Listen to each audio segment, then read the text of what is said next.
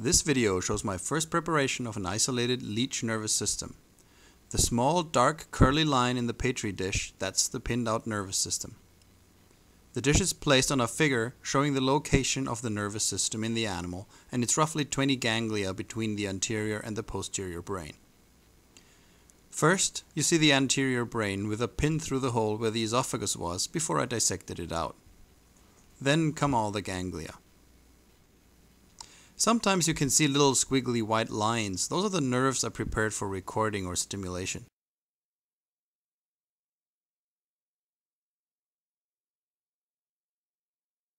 The dark cover over the nervous system is called the stocking and is a blood sinus inside which the actual nervous system is located.